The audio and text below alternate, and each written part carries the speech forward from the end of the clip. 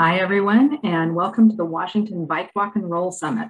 I'm Barb Chamberlain. I'm the director of the Active Transportation Division with the Washington State Department of Transportation. And my pronouns are she and her.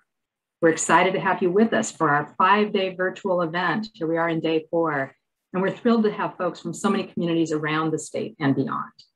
We'd like to start with a land acknowledgement. This summit is virtual, and those participating are joining us from many lands. We acknowledge the land Cascade Bicycle Club headquarters sits on today as the traditional home of the Duwamish, Tulalip, Muckleshoot, and Squamish tribal nations.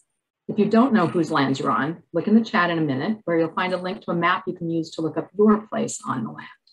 Without those communities, we would not have access to this environment. We take the opportunity to thank the original caretakers of this land who are still here. We'd also like to note that we are recording this session and it will be available following the summit. The summit is hosted by Cascade Bicycle Club and Washington Bikes, two sister statewide organizations with a shared vision of bicycling for all. Cascade serves bike riders of all ages and abilities throughout Washington state, educating new riders, advocating for safe places to ride, and holding events and rides. Washington Bikes advocates for bicyclists' rights, endorses political candidates, holds officials accountable, and works to shape policies that will make bicycling safe and accessible for all. We want to take a moment to thank our sponsors whose collective contributions have enabled us to bring together 15 panels with expert speakers and make registration free for all attendees. Thanks to our sponsors, Amazon and the Washington State Department of Transportation. I'll now quickly introduce the session and our panelists and topic. Panelists with us today are my colleague, Charlotte Claybrook with the Washington State Department of Transportation, Josh Diekman with the City of Tacoma, Scott Davis, also with WashDOT, and John Pascal with the Cooper Jones Active Transportation Safety Council. In this session, transportation experts from around the state discuss new guidance and recommendations for setting speed limits. There are policies, practices, and infrastructure improvements that can be used to lower driver speeds in order to keep people safe as they bike, walk, and roll. The panel will discuss tools for communities to implement those slower, safer speeds. The presentation format is that we'll have 10 minutes of introduction, about 70 minutes of panel presentation and audience Q&A, which is a longer presentation than some of the other sessions. A lot of information to present and share with you, and another 10 minutes for additional audience Q&A. You're encouraged to submit questions to the panelists through the chat bar in Zoom. And additionally, all registrants were informed of a set of community norms in your welcome email. If you feel these agreements aren't being met or you're feeling uncomfortable, please direct message the folks with an asterisk at the front of their name so we can assist. We're working to create brave spaces for conversations, and we'll maintain a standard of respect as well as a space for growth. We also greatly value attendee feedback. A Google feedback form will be posted in the chat at the end of the session and also included in an email at the end of the day. With that, I'll now pass it to the panelists to introduce themselves and dive into the session.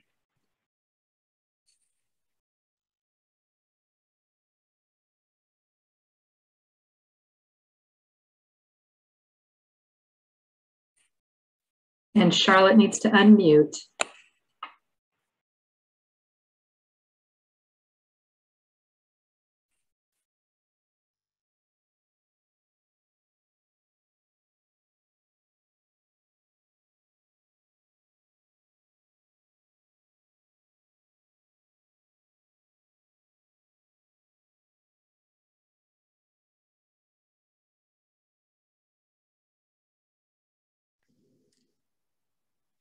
All right, had a bit of technical difficulty there.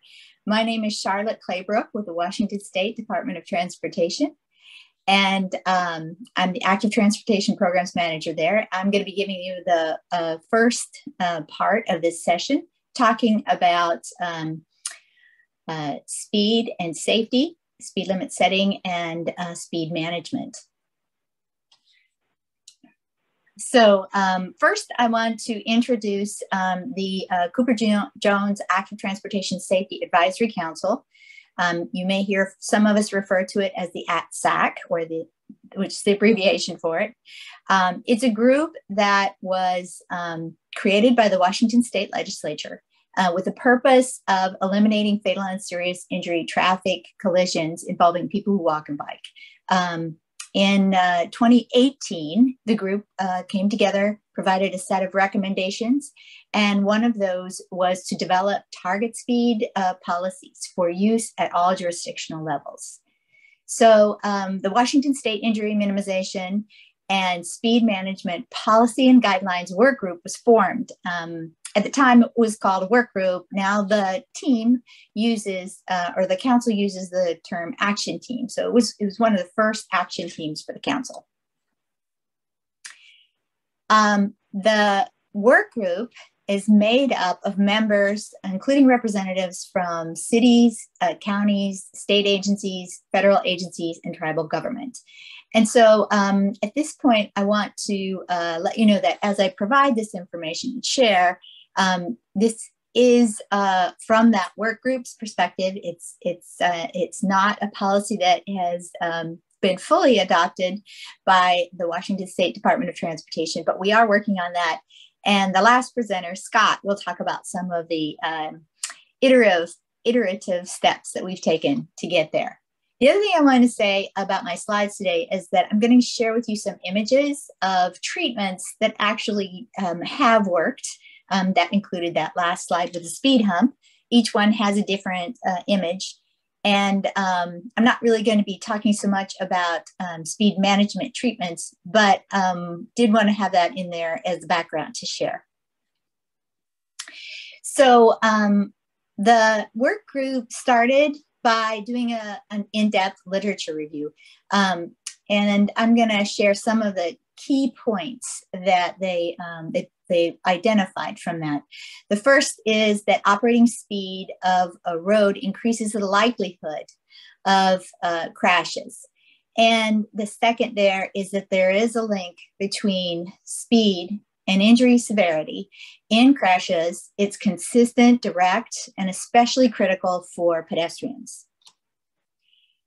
Another couple of points that are quite important that the group identified from the literature: speed management, design treatments such as roundabouts and road diets have been shown to be effective in lowering operating speeds.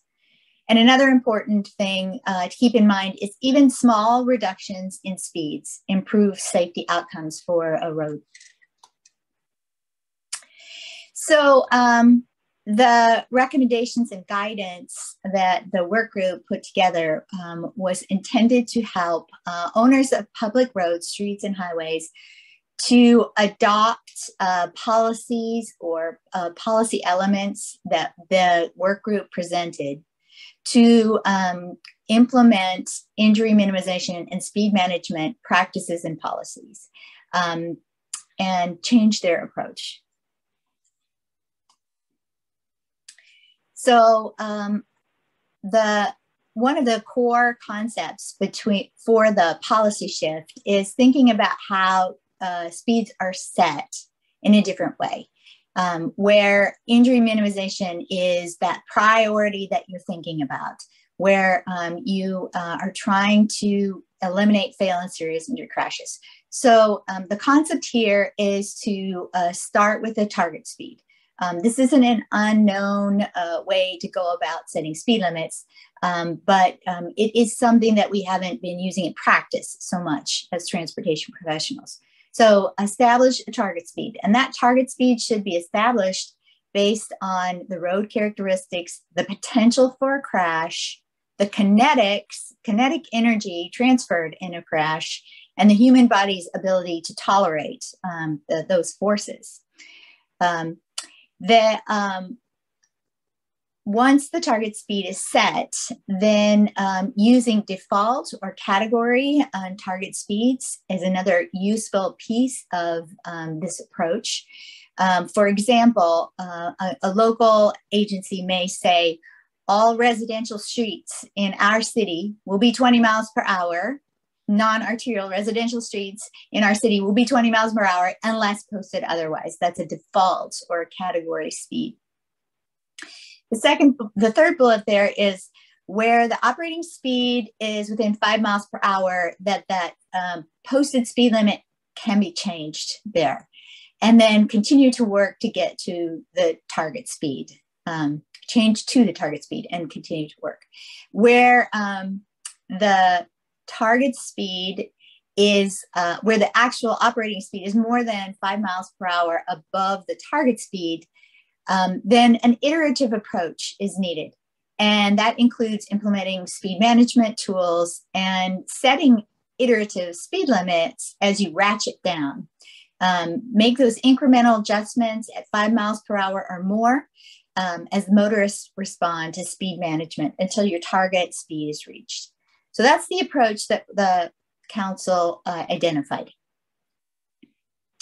And then other things to consider in the policy is that the safe system approach is used, and in particular to prioritize locations that present higher possibility of serious and fatal injury crashes. If you're not as familiar with the safe system approach, I encourage you to listen to John Milton's presentation tomorrow afternoon, where he's going to provide some really good information about that. I've seen his slides before and he's great. End of commercial. Another policy element that the work group put into their document is to consider injury minimization and speed management in all transportation improvements, all investments, regardless of funding source, planning, maintenance, construction. Every time a dollar is spent, think about how you can eliminate fatal and serious injury crashes by lowering speeds down to that target speed for your agency. Collaboration is key, especially with neighboring jurisdictions where a particular road ships into the other city or county, as well as training on injury minimization and speed management techniques. Access control was another very important element that the work group decided needed to be part of consideration in a policy, that local agencies consider land use development and how that affects speed and speed management. So another very important variable here, not a part of the policy necessarily, but in recognition of the fact that if we don't have the public support, it's very difficult to make shifts. So just recognizing that education about vehicle speed's effect on the likelihood of a crash and the severity of injury should a crash occur. That's very important, and that's part of the recommendations. There are, in fact, many recommendations in this document. And as soon as I finish with my slides, I'm going to put a link to the document in the chat so that you can upload that. But just really quickly, there are recommendations about speed setting, some of which I've talked about already, about design and geometric recommendations, traffic operations recommendations, issues for rural roads, et cetera, et cetera. I don't need to read all these. I do want you to know that we did think about and talk about enforcement and education, but the emphasis for this particular work was on transportation engineers, engineering practices, traffic control, and those things that are within that purview. So less information about the other issues. So that's my presentation, and I'm happy to get additional information or questions you might have. My contact information is there in the middle. There's my director, Barb Chamberlain, at the top, and my colleague, Brian Wood, in case you don't want to connect with them as well. I'm going to stop sharing my slides and hand this over to John.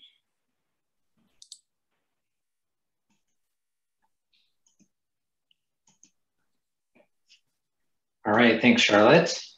I'm unmuted and ready to roll here. My name is John Pascal, and I'm a transportation engineer with a company called the Transpo Group in Kirkland, but I'm also a member of the Kirkland City Council. And as part of that role, being an elected official, I get to serve on the Cooper-Jones Active Transportation Safety Council and represent the Association of Washington Cities. So today, I'll be presenting work of the council. In the presentation, I'm going to skip over some of the slides since Charlotte already talked about the Safety Council, but do want to talk a little bit about the relationship between speeds and collisions, And the successes that we've seen from some case studies on comprehensively changing speed limits, and some barriers that agencies often face to that, and some of our recommendations that we plan to share with the legislature. I'm going to skip this slide since you've already gotten an overview of that. But one thing to note with the council is that we are housed within the Washington Traffic Safety Commission. Their staff supports us in what we do. I do want to mention all the members and acknowledge all the folks that do participate on the council. There's legislatively identified members that represent a number of organizations, and then there's other members that the Traffic Safety Commission has identified that are included. All of us are a great cross-section of folks that are all working with that same goal in mind, which is to improve safety for walkers, rollers, and those on bicycles. So you've seen other similar illustrations about how vehicle speed is directly linked to crash severity. For those walking and biking, even a small increase in speed significantly increases the risk of serious injury or death. In addition to the increased impact potential, there are other factors to consider. At higher speeds, drivers are less able to react in time and avoid crashes. Their field of vision narrows, reducing their ability to see other vehicles or people walking or bicyclists trying to enter across the road. Unfortunately, traffic fatalities continue to occur across the state despite the state's longstanding Target Zero plan, which is to achieve a transportation system where there are zero traffic fatalities and serious injuries by 2030. As shown, these fatality trends are similar for all road users, whether they are driving, walking, or riding a bicycle. In fact, there has been little progress in lowering fatalities involving a pedestrian or cyclist. Serious injury crashes have continued to increase, while severe injuries involving pedestrians and bicyclists have slightly declined. Obviously, a trend we'd like to see continue. But year after year, thousands of people die or become seriously injured while using state roadways. And vehicle speeds are the one variable that can change the equation. In 2019, 86% of Washington state fatal and serious injury crashes occurred on roadways with a posted speed higher than 25 miles an hour, as shown on the graphic to the left. One example from the city of Shoreline shows that roads with posted speeds of higher than 25 miles per hour comprise approximately 23% of their total roadway system. However, similar to the statewide trend, those roadways account for 79% of the serious and fatal collisions. So driver speed is a contributing factor in most fatal and serious injury crashes in the state. And it is time that we rethink how speed limits are set and how speed management techniques are used, especially in population centers where there's a mix of vulnerable users. Over the course of the last few decades, we've seen our communities change, both from the land uses and densities that come with growth in our cities, but also how we choose to get around. This includes people choosing alternative forms of transportation. So while our streets are changing, the land use beside them is changing, and people are choosing different modes, our speed limits have not changed very much, except on a case-by-case situation, or in a few cases, on a more comprehensive basis. So it's time to think more holistically about how we can set our speed limits and what agencies can do to make more progress on our safety goals. This work isn't new. It builds on the work that Charlotte just shared with the injury minimization and speed management policies, but also builds on other recent work by NACTO on their city limits report, and also the recent publication from the National Cooperative Highway Research Program released earlier this year. These efforts over the last couple of years are helping to reshape how we can address vehicle speeds. So let's talk a little bit about what communities are doing, how they're taking action, and kind of what the results show. In Boston, they modified their citywide speed limit from 30 to 25 miles an hour early in 2017 as part of their Vision Zero program. There was a study done by the Insurance Institute of Highway Safety that was conducted later that year, found that reducing the citywide speed limit to 25 miles an hour resulted in a drop in overall speeding, while also dramatically decreasing the instances of high-end speeding, which are vehicles traveling faster than 35 miles an hour. The number of drivers exceeding 35 miles an hour dropped by nearly 30%. In 2015 and 2016, Toronto implemented a 30 kilometers per hour speed limit on its local roads. And the catalyst behind that was over the previous 12 years, almost 2,200 pedestrians were killed or seriously injured after being struck by a motor vehicle. So researchers at the Hospital for Sick Children found that on streets where speed limits were lowered from 40 to 30 kilometers per hour, there was a 28% decrease in the number of collisions between pedestrians and motor vehicles and a 67% decline in the number of fatal and serious injuries. Many of you are aware of Seattle's action in 2020 to lower speeds on all its roads on its arterials to 25 miles an hour. To support this significant change, Seattle conducted case studies to understand the potential impacts. Data from those case studies showed that when Seattle signed streets for 25 miles an hour, total crashes declined, injury crashes declined, 50th percentile speeds declined, 85th percentile speeds declined, and high-end speeding declined for every location reviewed. The largest changes were in the reduction of high-end speeders and in a number of total crashes. Seattle also found lowering speed limits and increasing sign density alone, absent any marketing campaigns, additional enforcement, or costly engineering changes to roadways, resulted in lower speeds and fewer crashes. Shoreline completed a study in 2020 of speed limit policy along 6 arterial segments, presently signed at 35 miles an hour. The study used a new draft speed limit setting tool to better account for pedestrian and bicyclist use than historic speed limit setting practices. The study resulted in a recommendation to lower the speed limits to 30 miles an hour for 5 of the 6 roadways. Island County is currently conducting a study to comprehensively review the speed limits on all their roadways based on the latest best practices in speed management and speed limit setting. The study is designed to emphasize other factors beyond the 85th percentile with an objective to provide consistency across the county while also being sensitive to the rural context. These are just some of the local examples that I could find that are where communities are taking that comprehensive approach to reviewing their speed limits.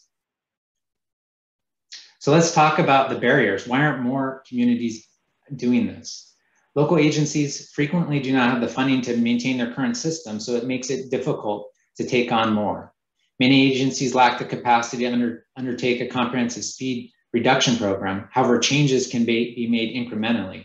Grant programs and technical assistance could help with resource constraints, particularly for small cities or counties.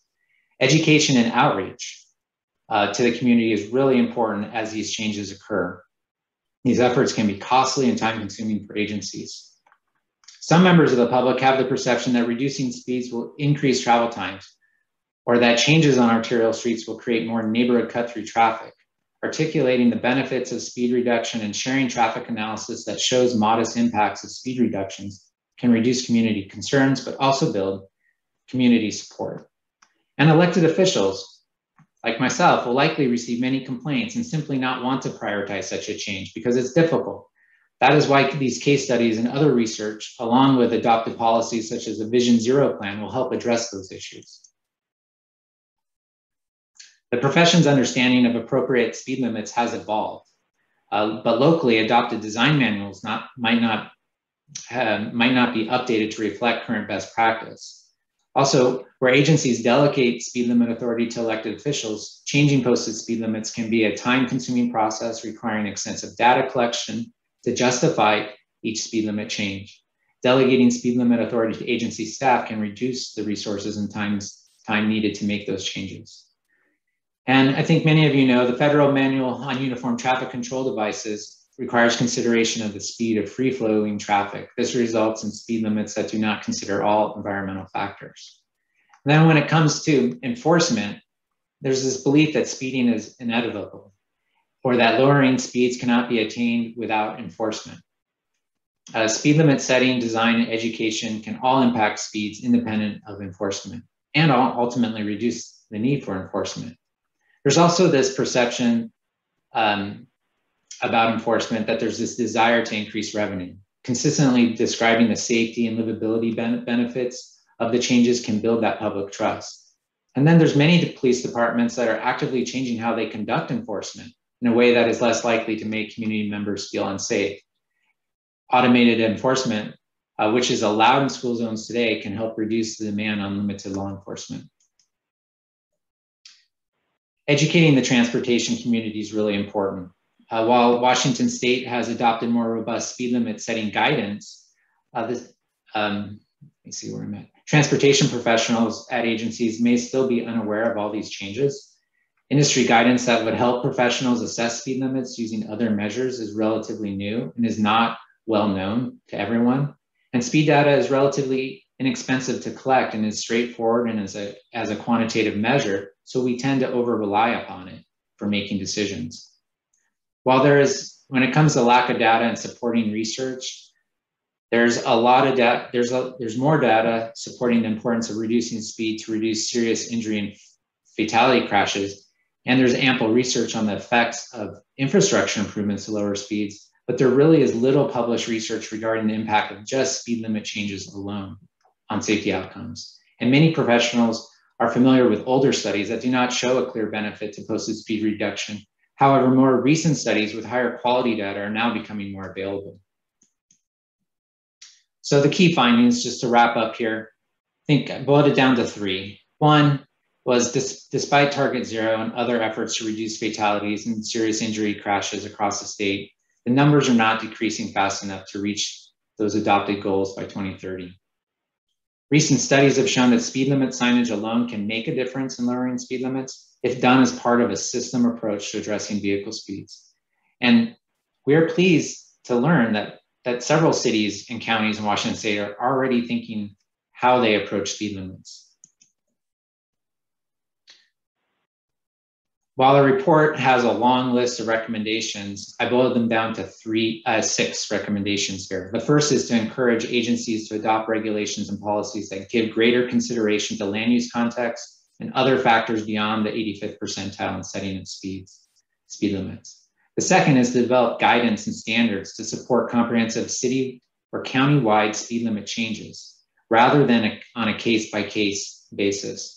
The systems approach is absolutely critical to realizing benefit.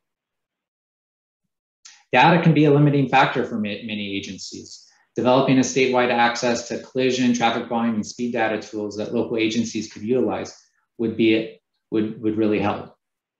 And then funding can always be a catalyst to affect change. Creating funding options for area-wide speed limit changes or speed limit changes within school walking zones or business districts or residential areas is something that needs to be explored and be part of that toolbox. Then finally, providing more training and educational opportunities to share success stories and approaches to modifying speeds on a comprehensive basis. And we also believe that the RCW 4661-415 should be expanded so that roads outside of residential and business districts can be posted 20 miles per hour without a required traffic study, and that county roads and state routes be eligible under that statute. And that statute basically allows agencies to reduce speed limits down to 20 miles per hour in those areas without a traffic study. So here's my contact information. If you have any questions, I gave both my City of Kirkland contact info and my Transpo group details. You're free to reach me at either. We will have a draft report on the Active Transportation Safety Council in the next month or 2. And I do want to mention that this was a team effort. Action team members are listed here, include Charlotte, Josh, Young-Ho. We had some great advisors that assisted us. Kendra from the City of Shoreline, Nikki from Island County, and Mike Swires from WashDOT Northwest Region. Thank you, and I'm going to be turning it over to Josh. Thank you, John. And I would like to start by thanking Charlotte, who's going to be sharing my slides. And I apologize, I was experiencing a little bit of lag earlier, so if there are any audio difficulties, I apologize in advance. And again, thank you, Charlotte, for pulling up my slides. As Charlotte's doing that, I wanted to introduce myself. My name is Josh Diekman. I manage traffic engineering and transportation planning for the City of Tacoma, and I also act as the city's traffic engineer. I'm also a member of the Cooper Jones Active Transportation Safety Advisory Council, which, as John and Charlotte mentioned, is supported by the Washington Traffic Safety Commission and is tasked with annually preparing recommendations to the governor and state legislature regarding issues related to active transportation safety. So I'm in here in 2 roles, one to speak in part to Tacoma's experience with automated enforcement, and in my other role to speak about the recommendations from one of those action teams from the Cooper-Jones Committee about how automated enforcement is used in Washington. Next slide, please. My presentation is about 16 slides long, and it's roughly presented in 4 segments as shown on the screen. The first is an overview of how automated enforcement is currently used in Washington, followed by some information about how it's used in Tacoma, which will transition into a discussion of some considerations about the importance and relevance of automated enforcement. And then I'll wrap up with the recommendations from a 2020 report prepared by the action team from the APSAC. Next slide, please. So in Washington State, as you may be aware, Washington currently allows automated enforcement at select locations only, and John mentioned school zones. And the other locations it's allowed are red light cameras at arterials and rail crossing signals.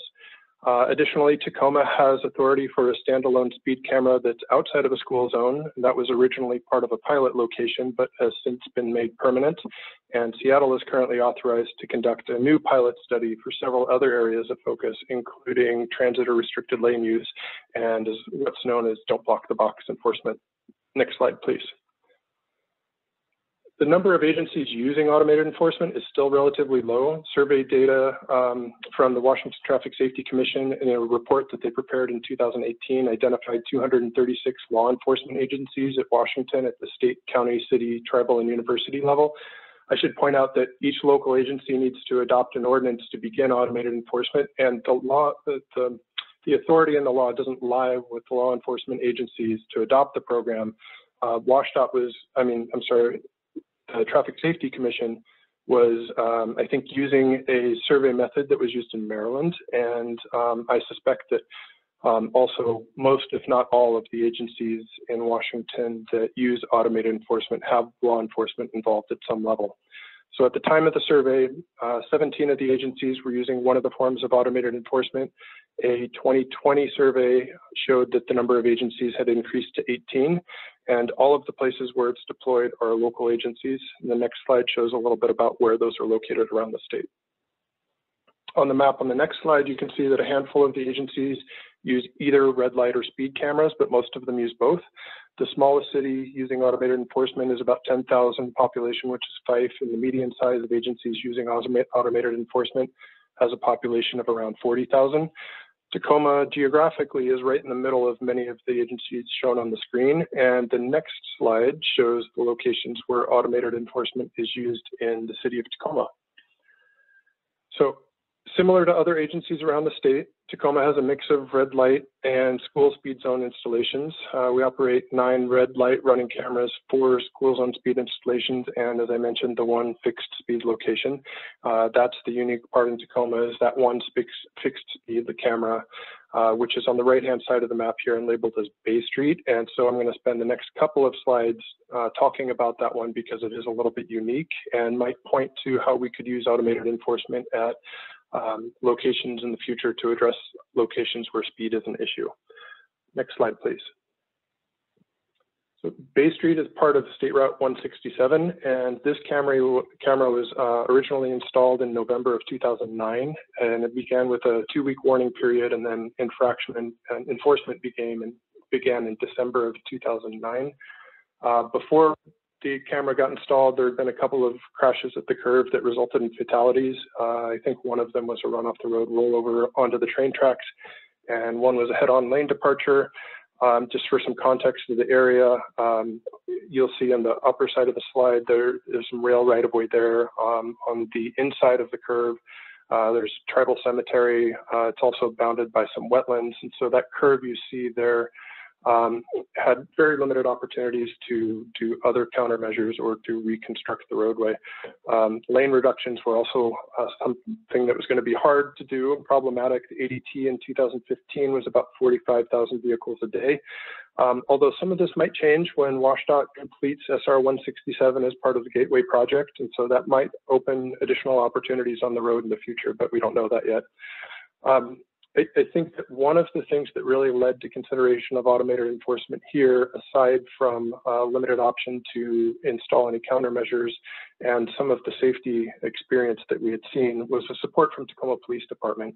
And as you'll see on the next slide, there's really limited options or opportunities for any traditional enforcement in this location. Not only is there no location for law enforcement personnel to observe the curve, there's also very limited opportunities to pull someone over safely.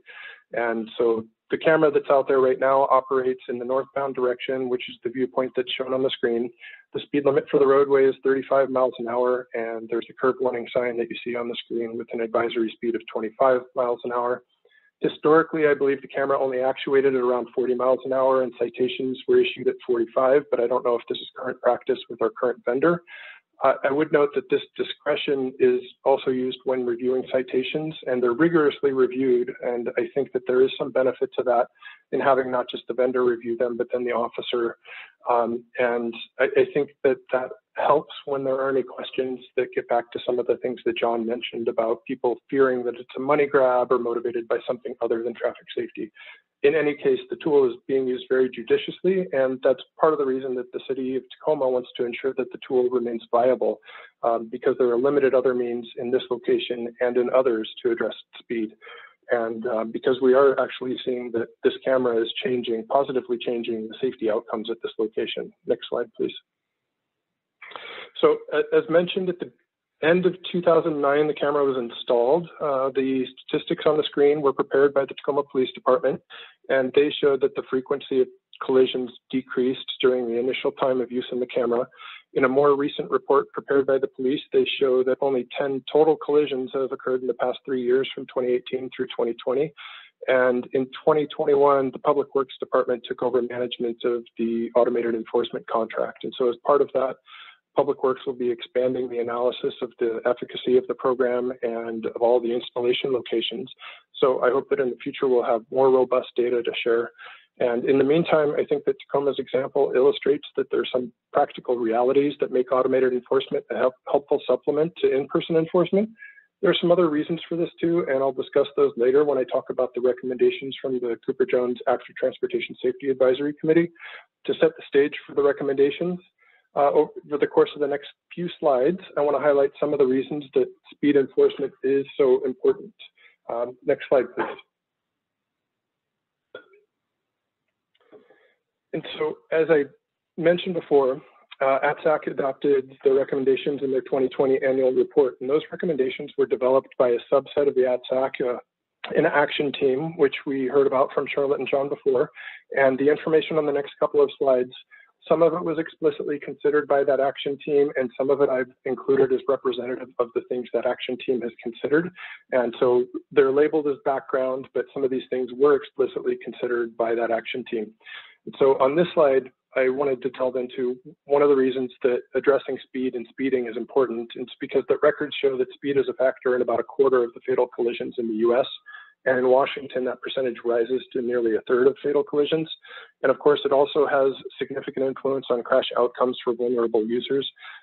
Most people have seen some version of the bottom figure, and John shared a similar one earlier, and that highlights the drastic change in outcomes that can be seen with small changes in speed.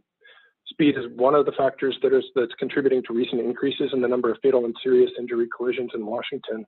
And the figure on the next slide is from the 2019 State Highway Safety Plan, Target Zero. And it shows that trends for pedestrian and bicycle collisions have generally not been headed in the right direction. As we can see from this graph, at the time of the last report, we were headed the wrong way, and the importance of speed enforcement targeted to active transportation safety is only intensified since the graphic on the screen was produced.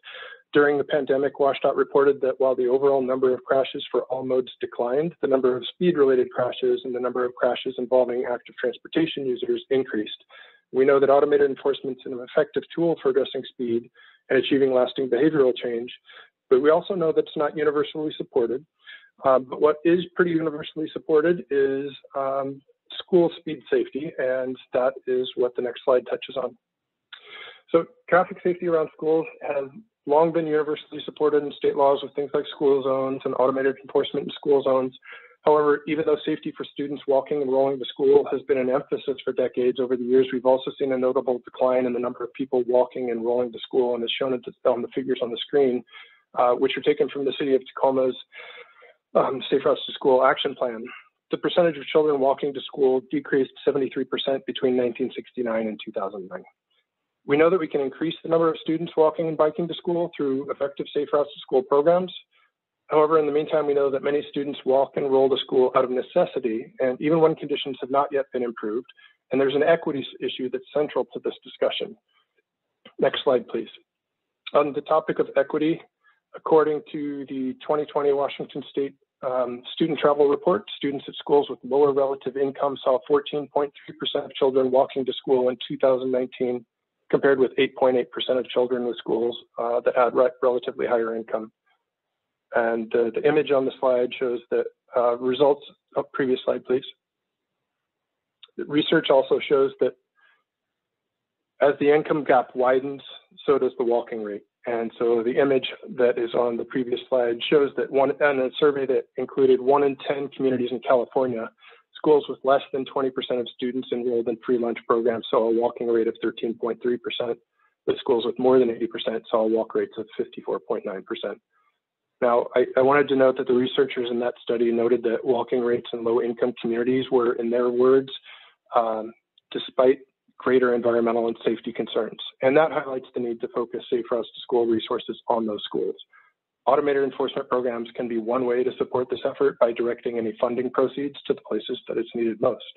And so with those factors in mind, ATSAC, the action team, and then later ATSAC, chose to focus its recommendations on automated traffic safety in school zones. Although there's opportunity much greater than that. Next slide, please.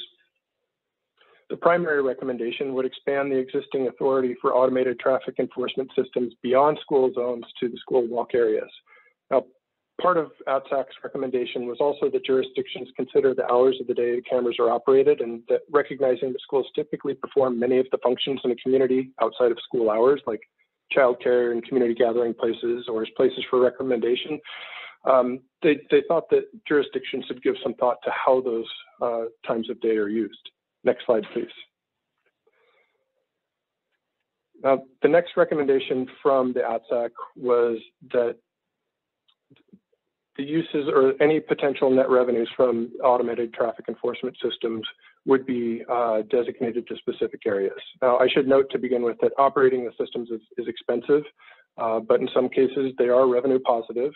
And in those cases, there is opportunity, like I said previously, to direct those resources to where they're going to do the most good. And the discretion about how to use those funds and the direction of how they're used can vary from jurisdiction to jurisdiction. In Tacoma, the authorizing ordinance requires that any revenues go to a dedicated fund that can only be used for traffic safety purposes. And about 10% of that currently goes to Public Works, which manages the contract, and then other costs are related to court and the police department. Kirkland's ordinance requires that all net revenues be directed to street, pedestrian, bicycle, and traffic improvements near schools, for instance. And Seattle also has historically dedicated a sizable portion of the funds to their school traffic safety and pedestrian improvements fund.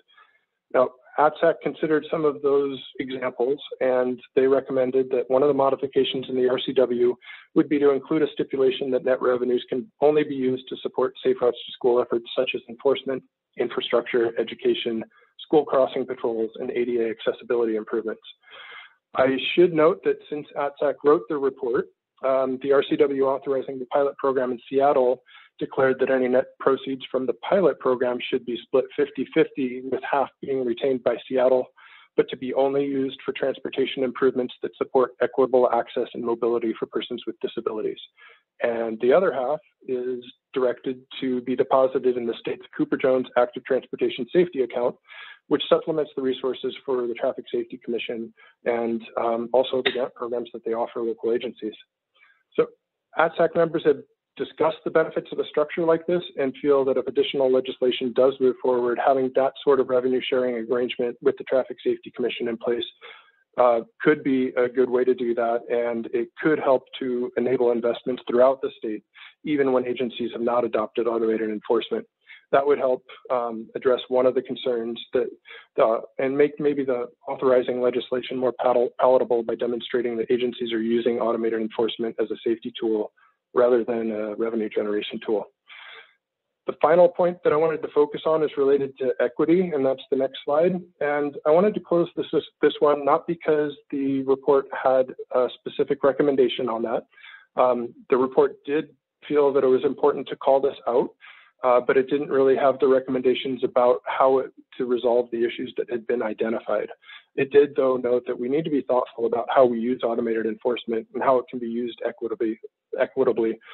Particularly at this time, John mentioned that the many police departments are reevaluating how they interact with the community and striving to do that in a way that makes the community feel safe. And there's also a lot of good reasons to be considering automated enforcement as part of that discussion, because automated enforcement reduces the need for in-person contacts and inherently removes some of the question of bias. However, we have to simultaneously recognize that many of the communities where traffic safety issues are the most prevalent and in the most need of attention, and thus the areas where automated enforcement is likely to be applied are frequently the same areas that have been historically underserved, and deploying automated enforcement in those communities may also disproportionately impact populations that are least able to afford it. So as each agency moves forward, and we will be evaluating this in Tacoma as we consider adding or moving our current locations, enforcement equity and economic equity should be part of the conversation.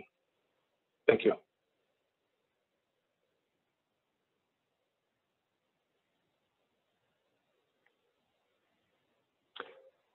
With that abrupt transition, I will hand it back over. So I think Scott's going to go next.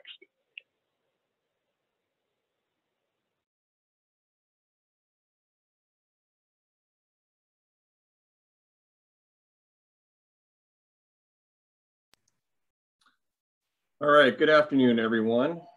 See, I need to get my screen situated here, so hopefully I can read some of my notes. All right, so hi, I'm Scott Davis. I'm with the Washington Department of Transportation. I work in the transportation office in headquarters in Olympia, Washington. I've been here for about 2 years. Prior to that, I was a county traffic engineer at Thurston County Public Works. Also served on the, I guess it's the action team that helped put together the injury minimization speed management guidelines that Charlotte went through earlier. So anyway, I'm glad to be here. Really enjoyed listening to Charlotte, Josh, and John's presentation. So I guess I'm kind of hitting the end of this. I guess I should have the most exciting presentation, but I don't know about talking about policy and standards is the most fun thing in the world. But anyway, we'll get through it. It's not super long. Looking back at looking at this session and the implementation policy at the state level, it at least provides that one of the first glimpses of policy changes that can reflect our injury minimization goals, but also can serve as a template for other local agencies. So I'm going to talk really briefly about that first step for us, and I kind of want to emphasize what I'll share today. It's really a first step, because anytime we go for a walk, we take more than one step, and this effort to get to zero fatalities and serious injuries in the state of Washington, it isn't a one-step process. It takes time, and so changing our policies and adapting them and evolving them takes time as well. All right, so before getting into the changes, I just want to give you an overview of the traffic manual and kind of where some of these documents lie within the department. So this manual is written primarily for our 6 region traffic offices, and it outlines policies, procedures, processes, and to help manage some of the different tasks the region traffic offices have. I mean, and what they do is really similar to a city transportation office or a county transportation office.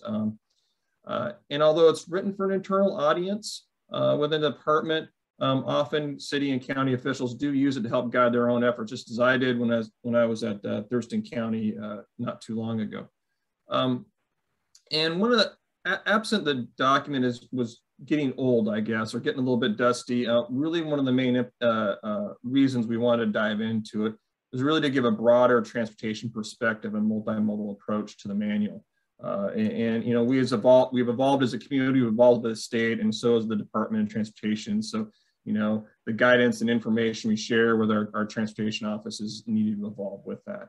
The approach or the update included 4 new chapters, and we expect to be a little bit more, we'll be updating more regularly, I guess, especially as we evolve our views on and policies on injury minimization for speed limits. So just a quick overview. There's 12 chapters in the manual. We're going to cover a little bit of chapter 6. So there's a lot more in there. The highlighted chapters are the ones that are actually new for this year. But anyway, we're just going to cover chapter 6, which talks about some of the traffic regulations and processes that we take as a department to analyze different regulatory aspects of the highway system.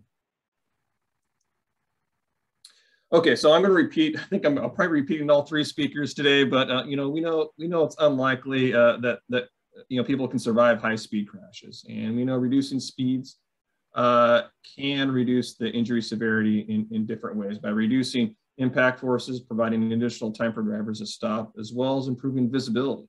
And setting credible speed limits is just one part of that safe systems approach, which includes vehicle technology, safer roads, post-crash care, as well as safe road users. And it sounds like there's going to be a presentation on that tomorrow. It'll go in safe systems in a lot more detail. So, you know, the safe systems, injury minimization, our target zero approach to safety in the state of Washington helped guide the updates to our speed limit process. So it better reflected the values that we have as a department, but also as a community, the broader community. One of the significant changes, and probably it shouldn't be too surprising, is a shifting away from the 85th percentile speed. And this is one of the recommendations in the injury minimization speed limit recommendations and guidelines.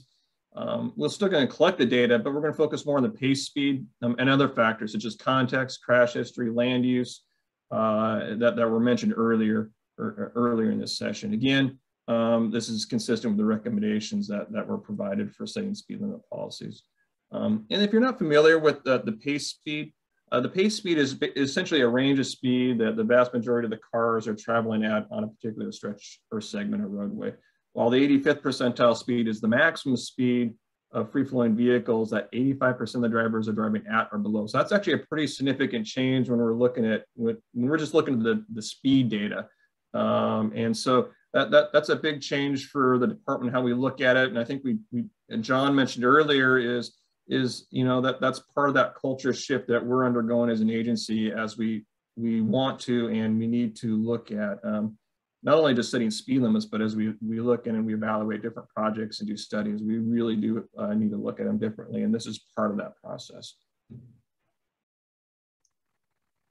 One of the other big changes is recognizing the 20-mile-hour speed limits that can be set statutorily within cities and towns. And so we didn't recognize that until now. And so and the guidance also encourages a more thorough review in population centers. So this not only includes unincorporated communities as well as urban town or incorporated towns and cities and more obviously more dense urban areas. But that was another big change because more and more cities are looking at that option to help with their speed management process. And so that was part of what we were looking at doing too as a department, is recognizing that and working with our city partners and town partners to help with what they're trying to achieve within their city limits. The guidance also recognizes in some cases setting iterative speed limits over time until the physical changes can be in place to help influence or reach a desired target speed.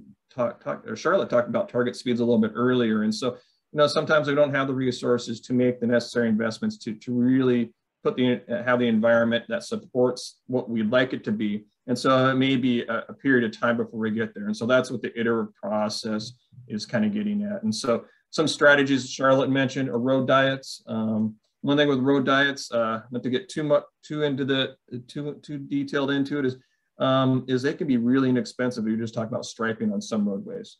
And also recognize as trade-offs that will be discussed as an agency goes through a road diet process, because oftentimes we're talking about safety, but also we're talking about accepting a higher level of congestion, which is certainly okay.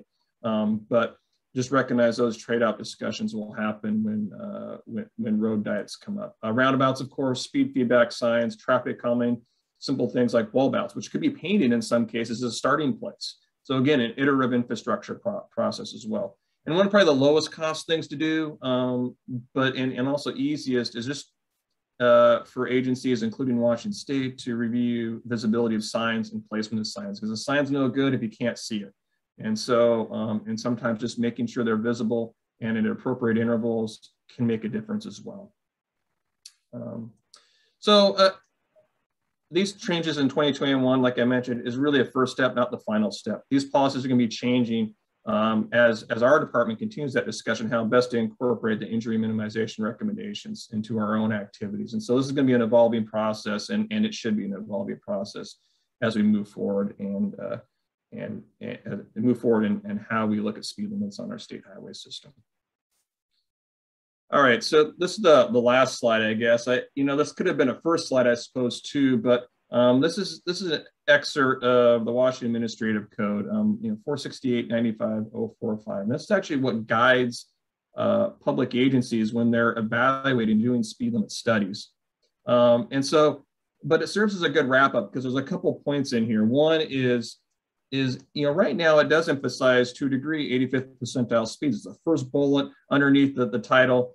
But if you notice, highlighted the word should. So the word should is flexible, meaning that right now, although it has all these criteria, there's quite a bit of criteria there, it gives us as a public agency or state agency flexibility to adapt our criteria like we did, and like I just discussed briefly. And so other agencies can do the same things while still meeting the current state law and Washington Administrative Code requirements. However, this also represents a next step too. And the next step is really taking a look at this, this piece of the code in the future as a future work group task to help adapt it to better reflect our injury minimization focus and priorities within Washington State, and hopefully create a more flexible a process for public agencies when they're evaluating speed limits and when they want to improve the safety on their roadways. So let's see, I think that's it. All right, so contact information. So I'm down here, I'm speaking today, but our primary contact with our transportation office is Deanna Brewer. But you certainly can contact both of us, but she's the primary contact for our headquarters related speed limit questions. Depending on what region you're at, there's also the region traffic offices as well. So thank you very much. And I guess we're turning this over to questions right now. I will stop sharing.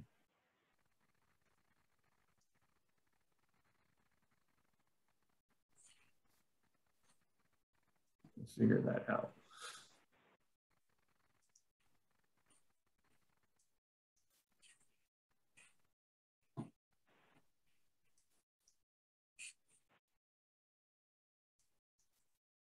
All right, this is Barb. We've had a lively discussion in the chat. So I was looking quickly, trying to pick out some of the highlights. And I think we've addressed some of the questions.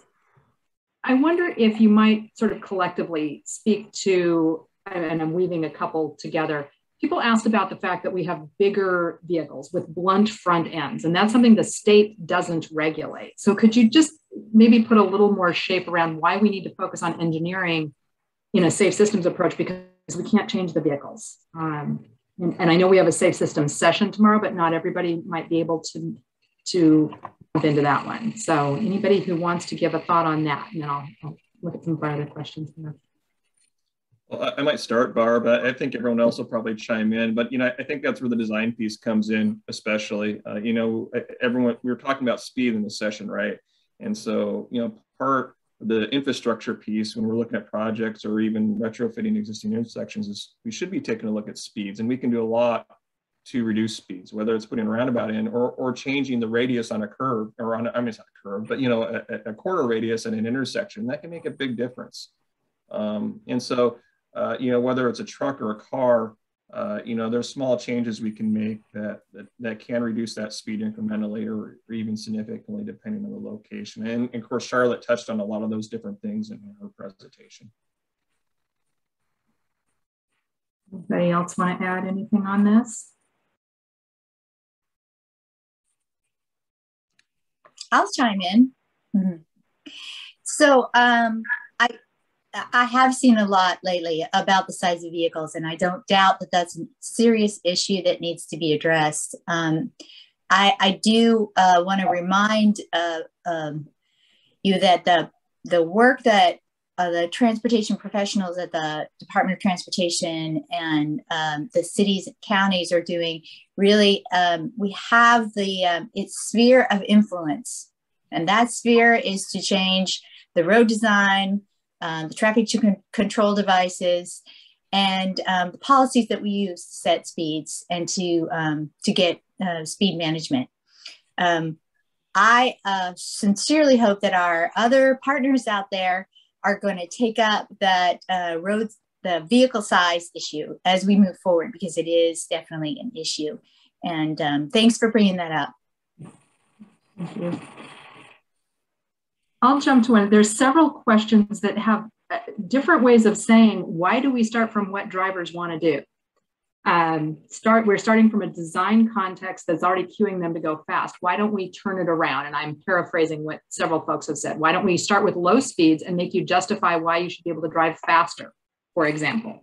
Why don't we start with a 15 mile per hour instead of a 20 mile per hour as a school zone speed? So I know we have a lot of history and you can't overcome it all, but we do have the better part of a half hour left. I wonder if anybody wants to sort of wrestle with the challenge of changing a system. Yeah. I'm unmuted. Yeah, I'll just kind of share my thoughts. I mean, it's a really good introspective question, or questions, really thinking about speed. And, you know, to me, it's really about a paradigm shift, right? And how we even approach things. So it's a good question to ask. I think kind of from a practical perspective, I think the reason why, for example, in my discussion around kind of comprehensive speed limit changes, really approaching it from the fact that we have these speed limits that are out there today, and we're looking at ways, in many cases, to lower them to fit the context of what's changing around us. So maybe if we were starting from a clean slate, it would be different. But I think that's kind of the reason why I think we're thinking about that is we have these speed limits and we're thinking about how do we change them. And usually it's changing them by in lowering them, not necessarily raising them.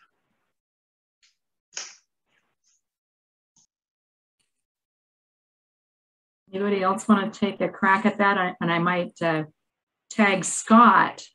I mean, where the highway system is our responsibility, but some of those highways are local roads. So one of the questions that came in for the panelists is, why are we as an agency using motorist speed to decide how safe it is for the folks who are walking and biking, knowing that's not the only factor?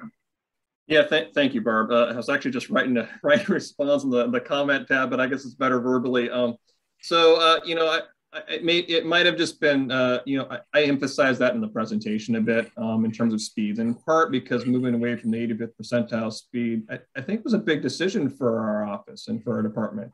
You know, whether we're slow to doing that or not, it was a big change. And so I talked a little bit about that more. So maybe I emphasized it more than I probably should have. So I should have, right? But anyway, but no, the Washington Department of Transportation takes account a lot of factors. And so we take account context, land use, the users of the roadway, you know, you know, what's going on around it. Are there schools? Are there parks? You know, all those other activities that go on that either generate or could cause or result in a lot of users around a roadway system. And so those are important pieces of the decision-making process. And those, so do we collect data? Yes, we do collect data for traffic volumes and those things, because it helps build that contextual piece. I guess maybe the question is, the speed component is a much less, I'm not going to get the right word out, so I apologize, but it's a lot, it's part of the process. It's not the whole process. And you know, again, it's part of that culture change. I think that the question earlier is a lot of our offices are, and as well as local agencies, it's going to be a cultural shift and a training shift in how we really should be looking at our transportation system in a much more broad perspective, because the person who made the comment was right. It's not just vehicles. There's a lot of users on the roadway, and that is part of that shift in our policies, is in the recognition of that, and it's going to evolve. So. And I might take moderator privilege to also note, we have our new analysis of the state routes out in the active transportation plan. And it's a starting point. It's a macro analysis, but we take speed into account as one of the elements that creates a roadway that is not inviting or desirable for active transportation use. And if we want to invite and delight, to borrow a phrase somebody used in one of the presentations last year, I think, then it needs to have the kind of speed and infrastructure combination that means that you can move through there. And we aren't there yet, and we don't have the money to get there, I'll just say. But even examining state routes and asking what are they like for active transportation is new. That is not a standard thing that state DOTs routinely do. So I do want to do a little of this, and to Charlotte and to my colleagues who helped with it, that we have information we didn't have before to say things about the potential active transportation use, not just are we counting you today, but where should we be able to count you in the future if we have those counters. So I'll get a link into the chat because I never miss an opportunity to say you should comment on Active Transportation Plan Part 2 and talk about the strategies and policies we need to move forward, because I think it's really relevant to this conversation and tomorrow's on the safe system. One of the questions, shifting a little bit, is to ask Josh specifically about Tacoma's enforcement, because some of the other sessions have talked about the equity issues around automated enforcement. And I know you spoke to that somewhat, but we had quite a bit of conversation with Dara Baldwin's presentation and the one on enforcement and active transportation earlier today. So could you speak a little bit more to what you see as the possibilities for Tacoma to really embed equity in that, or talk about what you're already doing? Absolutely. Thanks, Barb. And we don't know the answer yet. We're just starting that process. And of course, we're going to look at things like payment programs and payment forgiveness. But really what matters is being thoughtful about how we use it and how it's deployed and how it's used. And I think looking forward in Tacoma, we want to make investments in the areas where they're most needed. And so that might mean directing some of the proceeds from automated enforcement in those areas so that we don't need to use automated enforcement at all. And so we're certainly going to take a look at those things, and we'll be happy to report back as that takes shape. Super. And I don't know if there's anything you want to highlight a bit more, any of you who worked on the ADSAC's white paper, where you might point people to more information from that or other sources that are in that white paper.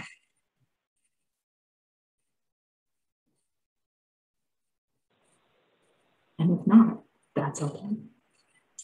I think one of the pertinent things that I would add is that while automated enforcement, data management, and equity consideration could be approved, I would be saddened if that particular tool in our toolbox for lowering speeds were removed. From that white paper that we put together, it was very clear that automated enforcement does work, and it works really well. Would like to see how we can make it work better, but not to get rid of it completely, just from the perspective of wanting to reduce fatal and serious injury crashes for everyone. Yeah, let me chime in too. It's a good question. In Kirkland, we started automated enforcement in actually right before the pandemic, and we placed a number of cameras in our school zones. And I'm almost thinking about it: is there an opportunity at the back end to address the equity issues as well as the front end in terms of locating them, but also at the back end in terms of when people show up at court, for example, and make their case. I got to sit in a court proceeding to actually kind of watch that occur, and who was showing up. And you know, a lot of folks that were showing up were folks that didn't have essentially the money to pay a citation. And it was heartbreaking. And the judge had his hands tied in terms of not being able to essentially just dismiss the citation entirely based upon circumstances. So it could lower it substantially, but not reduce it down to zero. So there are some kind of judicial things that we could look into, I think, to provide that flexibility. I might pick up on that with a question that just came in and ask Josh and John both maybe to speak to this. The cost of running the enforcement program in Tacoma, what somebody heard, Josh, was that 90% of the overall cost, like what you collect, 90% of it goes to running the system and 10% to public works. So correct that if we got that wrong. But Metro and Sound Transit have taken fare enforcement out of the court system and given not just the fine cost, but the time cost to go to court and to get childcare and everything. And Dara Baldwin certainly spoke to that. So for those who missed those presentations that Dara was in, there's more context and you should watch those when those are posted. But is there a way to do something that is not going into the court system for this at all? Yeah, thanks. That's a great question. And it kind of gets to one of the points that John just made, is that sometimes the people who are the least able to afford the citation are also the ones who are least able to afford that time in court. And so I think it's a really important consideration. In Tacoma, and for clarity, it's 10% of the net proceeds go to public works for traffic safety purposes, and the rest of it is to courts for administrating it. And some of the fees to the police department are for administering the program, and some are to support their traffic safety enforcement efforts. And so there are some, it's not a 90% that is the cost of running the system. That is just 90% of the net proceeds don't go to the Public Works Department. And so I do think that we've got a little bit of leeway to look at how those funds are used in the future. And as I mentioned, Public Works just took that program over this year. And so I think we've got some opportunity ahead of us. I wonder who wants to tackle this one. I'm not looking at you or anything, Scott.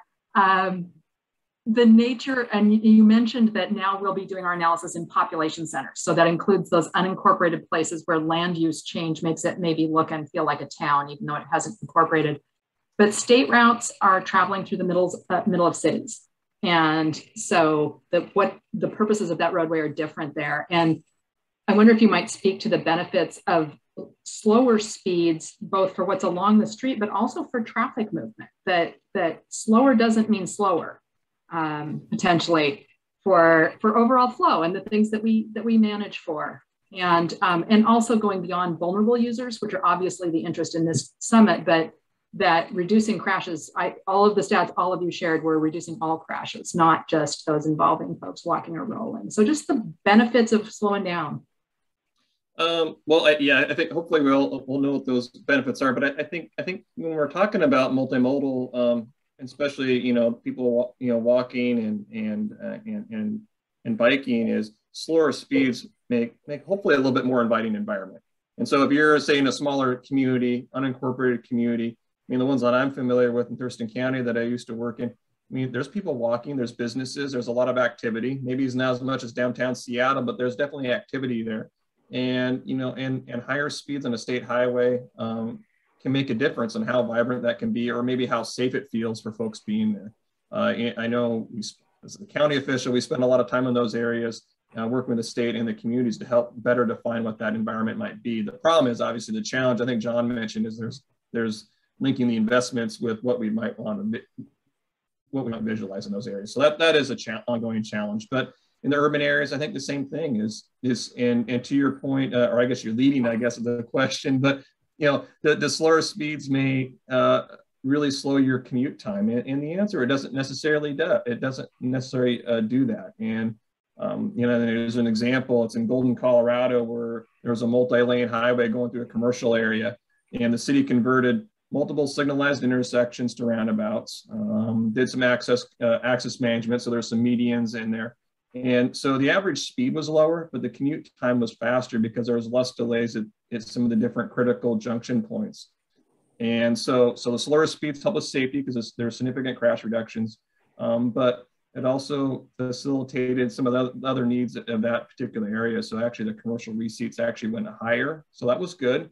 And we had there was slower overall corridor speeds, which helps in a lot of ways. And so, yeah, I think slower speeds probably help out all around, probably at the end of the day. And then we do talk about all crashes because as a former county official, one of the challenges you have in the county areas are rural run off the road crashes, and certainly slower speeds lead to less severe crashes, and that translates across the spectrum, I think, of our safety profession. So. And John, you mentioned that the pushback that you get from folks who assume slower speeds means it's going to take me a lot longer to get someplace. And so if you have anything to add, I'm just thinking about the stories we tell about why this actually benefits everybody, not just me. Yeah, I think it's a good question. What I was saying in my presentation just about setting of speed limits and changing speed limits is particularly when you have elected officials making the ultimate decisions on some of these things, is that you want to be able to share those success stories from other communities, what led them to decisions, how did those decisions work out, and then be able to lean on that, because you do have a responsibility to address that question, not dismiss it, but address it. And so it's really helpful to have the data and other information to really support your conclusions. And I'm also just thinking about incident response time is time. Yeah, so I was going to just add that I know I've seen some presentations that the city of Seattle has done where they look at that, and that reducing the number of crashes that occur on a corridor actually improves throughput, and lowering speed reduces the crashes. And so they were seeing it overall either stays the same speed or increase. And the other thing is the dependability of how much time it's going to take you to get to your destination.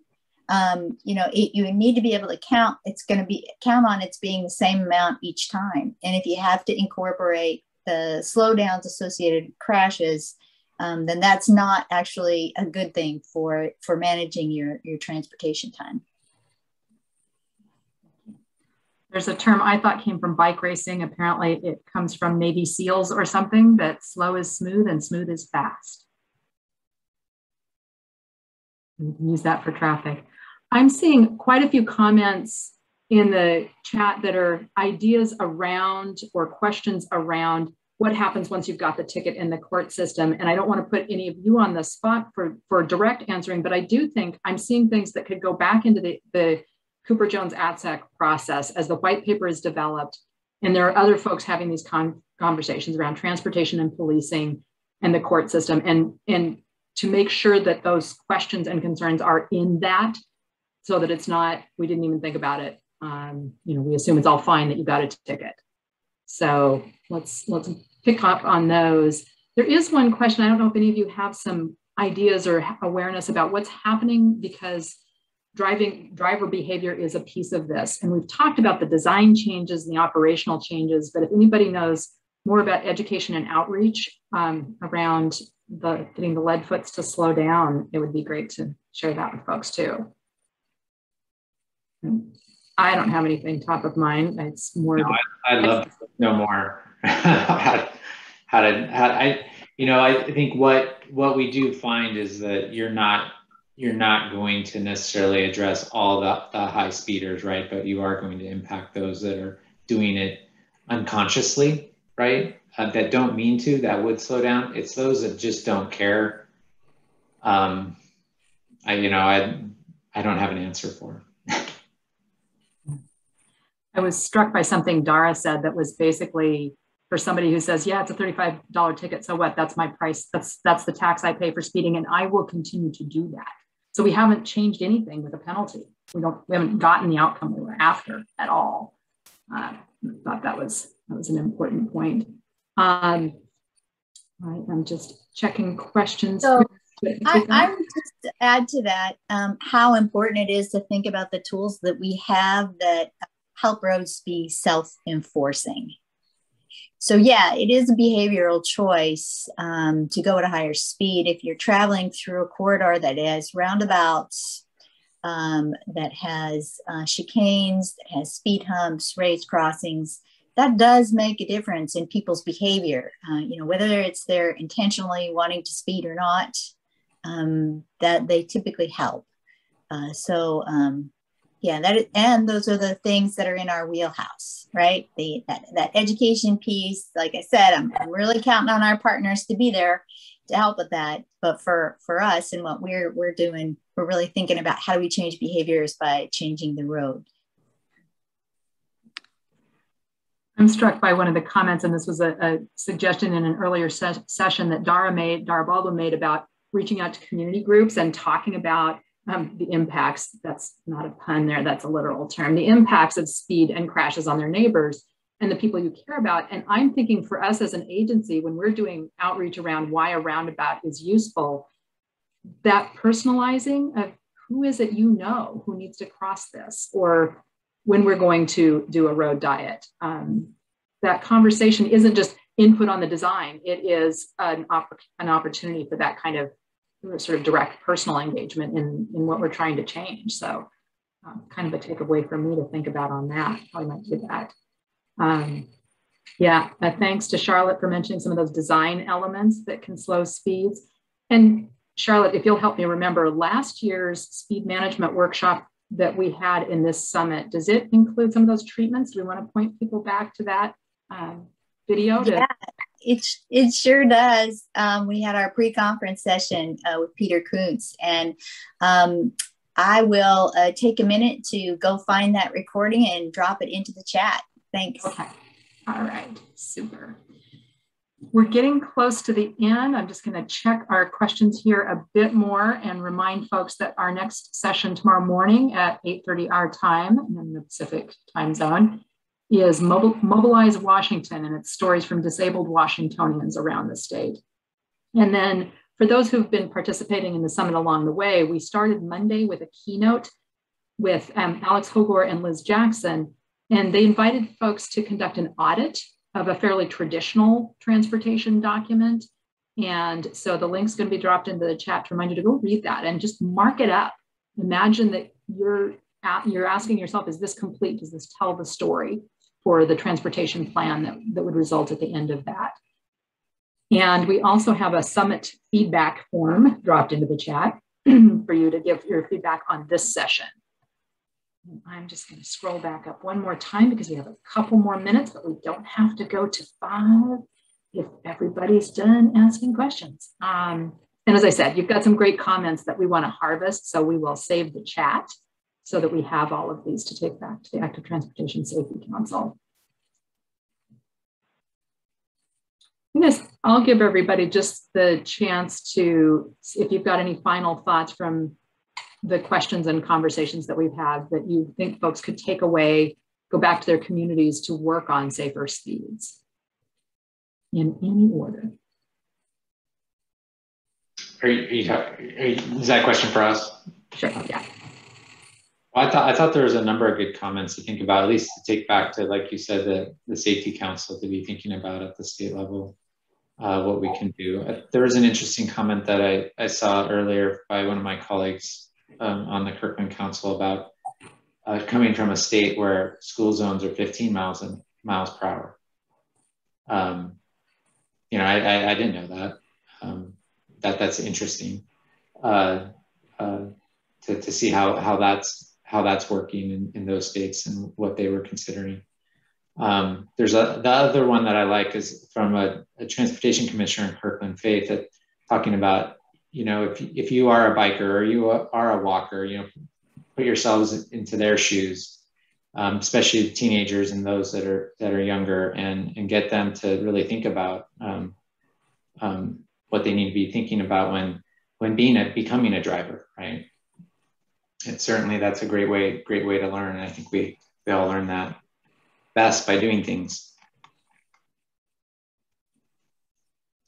And I'll just note, we've had a couple of questions about managing semi-autonomous vehicle speeds for variable speed limits or road conditions. As not the vehicle designers, I don't know how much you've been able to factor those kinds of things into what you're doing in traffic design, but if anybody's got some thoughts on our robot overlord future.